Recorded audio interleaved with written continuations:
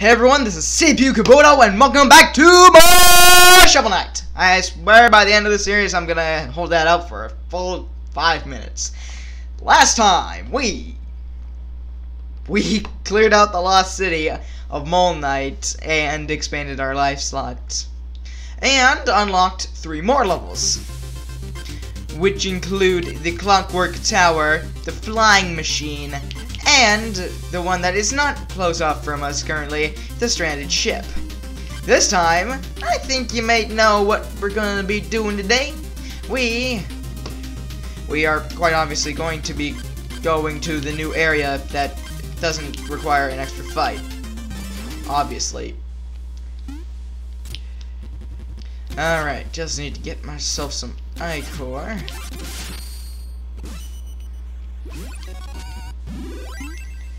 And then we can be on our merry little way.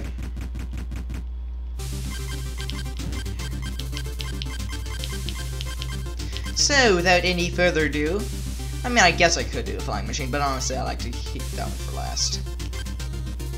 Also, we have a shortcut, which just flings back to the armor outpost. I'm not going to show it because it's really not useful unless you're being blocked and your path is being blocked.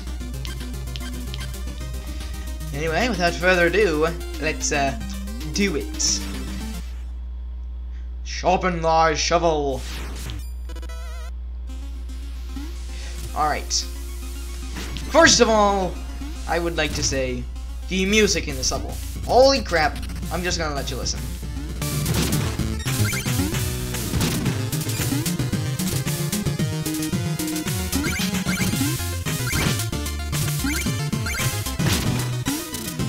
I think that this music is by far one of the best tracks that I have ever heard, regardless of video game music or game. It is that good. I really love it. In fact, I really love the atmosphere of this place. It's really lonely and desolate, which you'll be seeing why that is pretty characteristic of the character who is running this joint.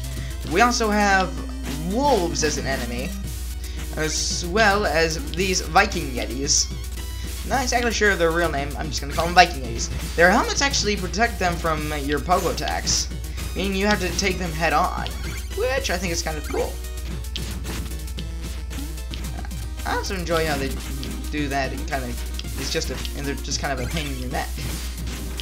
Normally, you won't hear me saying that very often, but somehow, something about them just struck a chord with me. Let me guess, it's another useless trample. Oh, 350 gold. I will take that gladly. Okay, fine. I'll admit that one. That enemy replacement was pretty jerkish. Then again, it wouldn't be a retro game without some jerkish enemy placement. Wait, is that breakable? No, just looked a bit different. We break this, we get a bomb. Luckily, if you're digging a treasure chest, you're immune to bomb blasts. I mean, it's pretty obvious why. It's so you don't get killed unfairly when you don't have any control. But still, I mean, it's just kind of funny to think of. We have our first checkpoint, and we have ice mages, which their shots will rain down ice, which will disappear if it hits anything else. We also have icy versions of these guys. I'm not exactly sure what's different. If they have more health points, or maybe it's just an aesthetic choice. The charge handle comes really in handy with those. Glad I picked that up. Oh, now this was just waiting to be tackled with the dust mitts.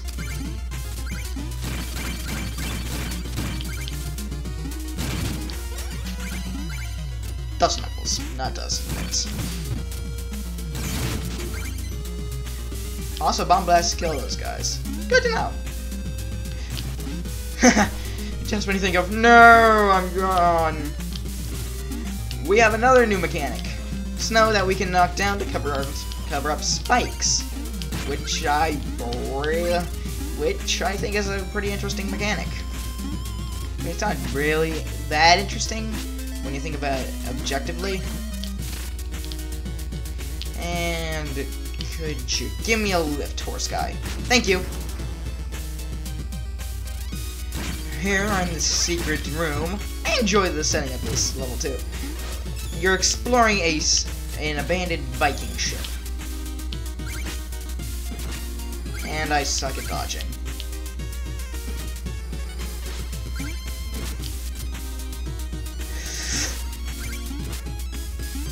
I guess I could have just used the phase locket, which I will definitely do, because I'm running extremely low on health, my god.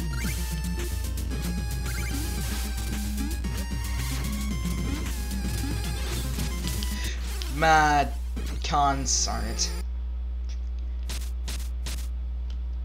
Let me just say, if you tackle the flying machine, you're in for a big challenge. Then again, you will get an incredible reward if you get the treasure there. You're in for a great reward. So it's actually I somewhat recommend doing it in an unorthodox way and doing the flying machine first to make these levels easier. If you really want a challenge and an easy time with these. Which honestly I don't see why you would want to do that. I'm not sure what was in that. Was that a music sheet? I guess I'll add that in post. Also, I can't get that anymore. Maybe they don't fall off ledges like Red Koopa Troopas. Maybe that's the difference between blue and regular. Maybe it's just purely acidic. Sound like I said acidic there.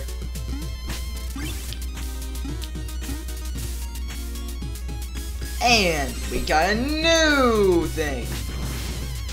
These twin bird statues that puke up rainbows. I like to think of them as... You might be thinking, oh, how does that fit in? Well, I like to think of cold northern lights. Also, I know something about the northern lights in the background. I think they kind of look like an audio file. I'm pretty sure that's what they are. Just like a... Maybe it's the audio file of this song. Oh my goodness, that would be so meta. Oh my goodness. And you're like, oh my goodness, how we're gonna get across a giant pit? Well, first you gotta think. Gee, how did we get across another giant pit before? But there's only one of these. Oh, you gotta think with your brain, sonny. That's what it's for. Because we can open up. Yep. Yeah, I almost died there. So we can rise up. Rise up. Rise up. I'm sorry. I made a Hamilton reference, but I couldn't resist. How could I refuse? Oh, you tricksy boy. Oh, it doesn't crush them. That's too bad.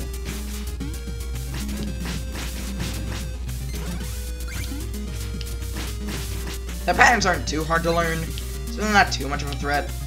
Then again, they're kind of fun to fight. Ooh, that was close. Nearly fell down there.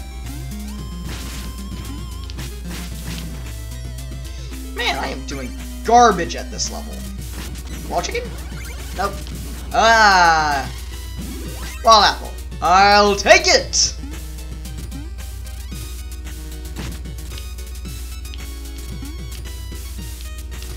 I want to demonstrate a cool thing you can do with dirt wall clods. That's what I'm temporarily calling them. I'm not sure I can demonstrate it here though. Basically, you can just pogo off them. That's my big... Up. Yeah, you can do that. Just thought you might want to know. In case you didn't already figure it out. And I died. Well, I guess I'm gonna be backtracking. Well, you can do that. You just have to hit him by the side. And I'm gonna try not to commentate during this part because apparently it's like super ultra hard. Okay, I have no pits to fall into. Die! Dang it, now I got something to fall into. Thank you. Ooh, close.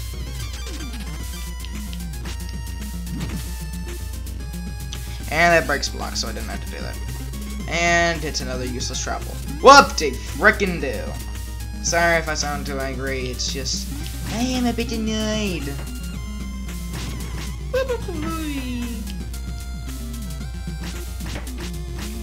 Oh, you're not gonna come down.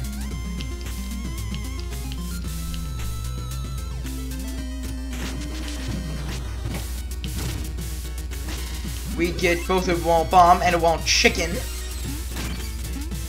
And a very valuable checkpoint that we could erase, but I'm not going to. Simply because I have a feeling that the section up ahead is tough. Wait a sec. So this is where we get it. Which is...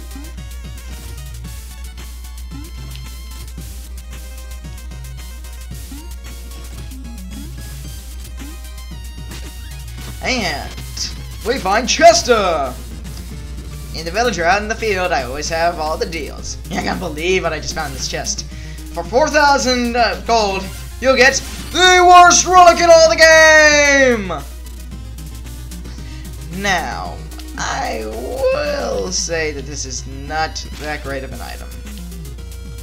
However,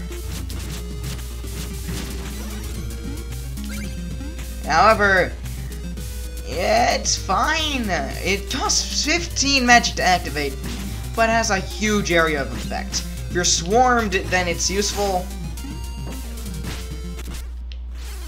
And I got killed by knockback.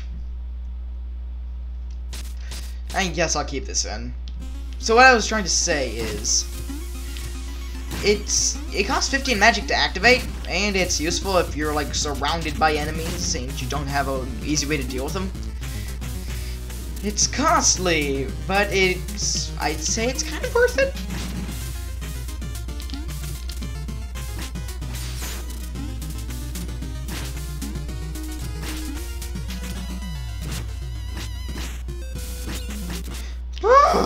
Okay, fine. Sure. Alright. So, overall, I think the Warhorn is okay. Not the greatest relic, probably the worst. I mean, other than the throwing character, because I have literally never used the throwing character. Except for like a few places where it's like meant, like you're, like it's like infinitely clear that you should use it. So I'm just gonna use the Dust and Knuckles. That's nice. Of course! I'll be back. I guess I didn't need to cut that out, but I didn't want you to just sit through the same thing. Now die. Die. Die, pupper. The charge handle is also good for getting your gold back, because it increases the range of your swipe.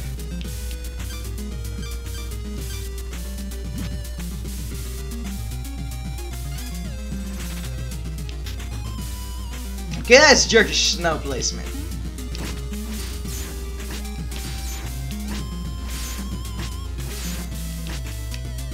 Alright, so I can't hit him. I can pogo off him. Yeah, whatever. He's dead.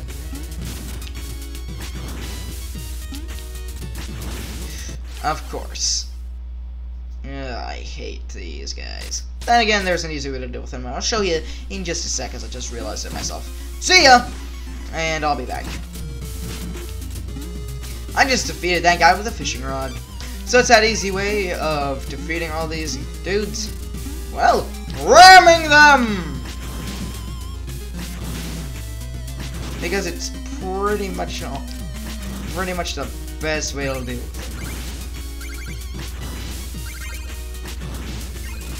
Like, I haven't seen enemies as consequential since, I'm not sure, ever. Okay, fine, they respawn. And they still gave me problems. Okay, I'll cut to when I get across that gap. Also, it's nice to note, you don't slide while you're charging. You just move really, really slow. And I finally made it after too many deaths that I am willing to say. Sure, let's go with that.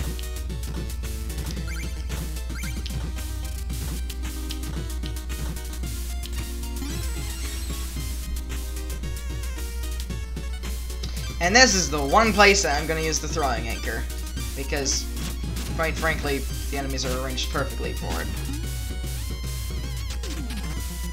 I'm pretty sure this is just to familiarate players with, like, or maybe, I think it was just for trailer purposes, honestly. Whee! I like that.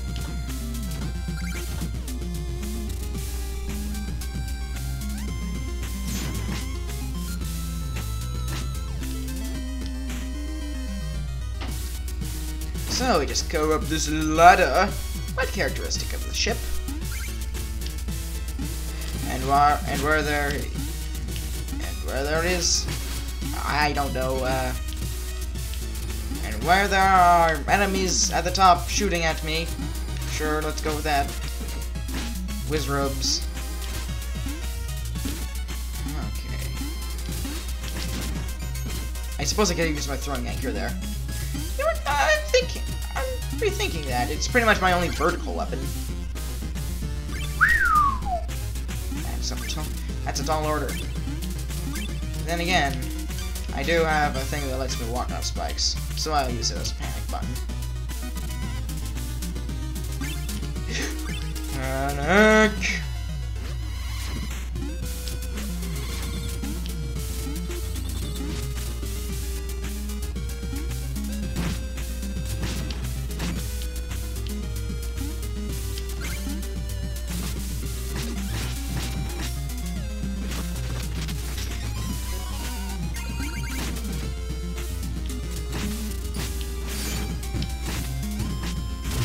And I just blew myself up because of my own stupidity. I am a good Let's Player. Come at me, boy! Alright. Dang it. Oh, come on! I was on that! And we are back to where I died. Getting at my phase locket.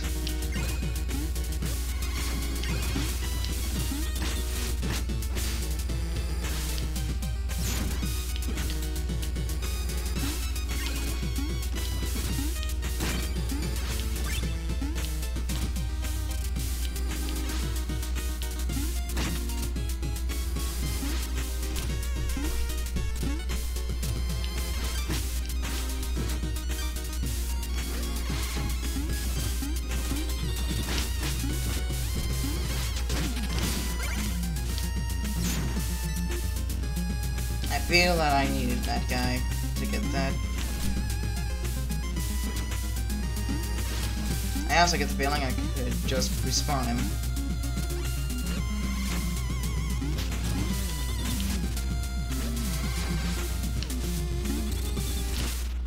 Oh! I'll be back! That's a lot of dying in this episode.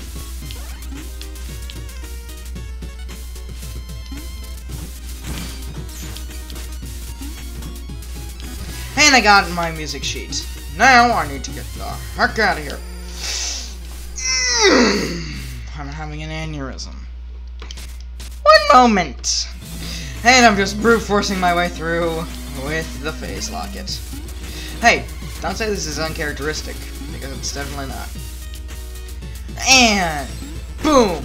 We get ourselves some mole chicken to heal up for the boss, which is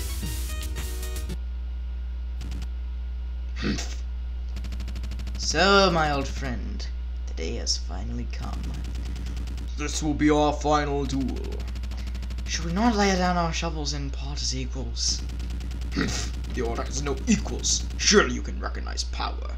Join us. You've forgotten our oath. What happened to the proud warrior I once knew? No more words. The bitter cold shall claim you. This guy! Polar Knight! He is my favorite knight in the Order of No Quarter. By far. Not only is his theme cool, I always loved snow, and I like it how I have a regular shovel and he has a snow shovel. And if we're just gonna keep snowballing like this forever, then I am okay with this, because that gives me a chance to talk. Why do I love this guy so much? First of all, his boss music. I said that his regular theme was amazing, now his boss theme is even better, which is just a more epic version of his level. And I like that he has a history with Shovel Knight, and I like it how he's kind of like a fallen friend. Alright, now, I'll finally get on with it. So, I'd say that he has probably one of the toughest fights out of any Order of No Quarter Knight. He can block your pogo attack, which is something that a lot of people would say. And he relies a lot on instant spikes, which I'm not the hugest fan of, but what you gonna do? If you pogo more than twice on him, you will get counterattacked. He is a legitimately difficult boss, as I defeat him relatively easily. Anyway, I like his boss fight, even if it's not the most difficult. And I guess I just got extremely lucky and just used the face locket a lot.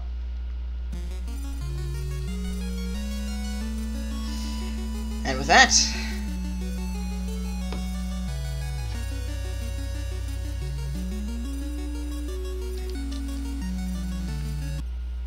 we have cleared out the lost ship. No need for multiple digs, we can just dig up our campfire in one stroke like a boss. And now we got 3 roaming encounters. I especially like how they block off all exits. So, which one of you should I fight? I suppose I'll do this one, simply because it's our reward. And why are we in the Lich Yard? Strange. Don't quite know why we're in the Lich Yard setting, but hey, we get to hear the awesome music again. Always welcome in my book.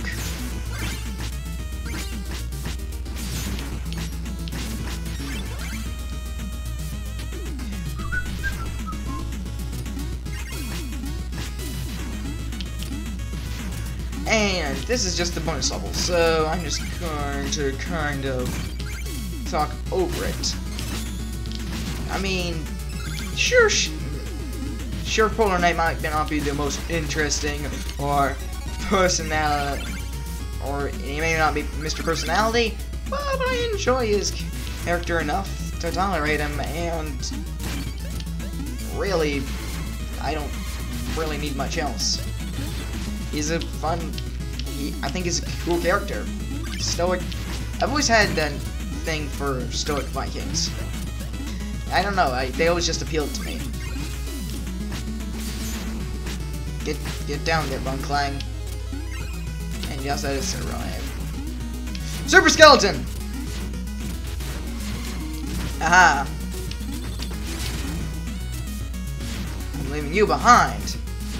Not sure why we've revisited the Lich Yard with that one, but hey, it removes the cloud. It makes sure that our path is where I want to go next. But first, let's turn in our music sheets, shall we?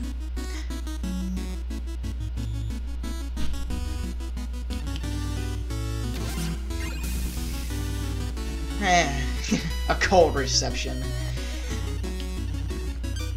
I'm gonna play, you know what, just because I like this song so much, yeah, you can play any music sheet that you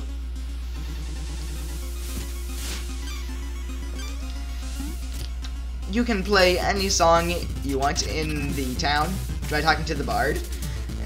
And I just want to listen to the music some more. And with that, I think our pockets are pretty well lined. So, I'm gonna upgrade my magic. And I'm going to take this wonderful shortcut over to... oh. And get a music sheet. Over to the armor outpost.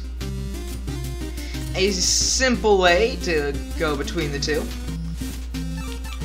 And with the 6,000 gold, I want to get the Drop Spark, which is essentially like Zelda's Sword Beam. It'll send a shockwave along the ground when you're at full health. Not incredibly useful, but it's a little nice thing nonetheless. You can help out a little bit with bosses. So I'm just gonna turn this extra music sheet back in. Ah, if we do that. No way! That was unbelievable! The whole pile with one stroke! How is that even possible? You're truly a legend of digging, Shovel Knight! My hero, the Blue Burrower! It serves no other purpose than to make that mole happy, but I can live with that. Nah, that's not a mole, that's a hedgehog. A doi! Of course it's a hedgehog. And I'm just gonna turn the music sheet. I do not like you checking me out.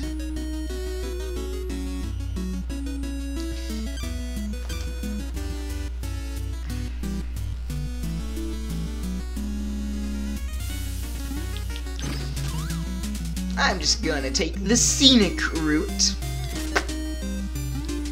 and go back to the armor outpost. So, I think that pretty much wraps it up. We defeated the Polar Knight at the lost ship. Stranded ship, clear. We defeated Polar Knight at the stranded ship, beat up a bonus stage, and upgraded our magic. I'd say that's a pretty good job. Next time on Shovel Knight, we're going to be heading to a clockwork tower and battling one of my favorites in the Order of No Quarter. See you guys then.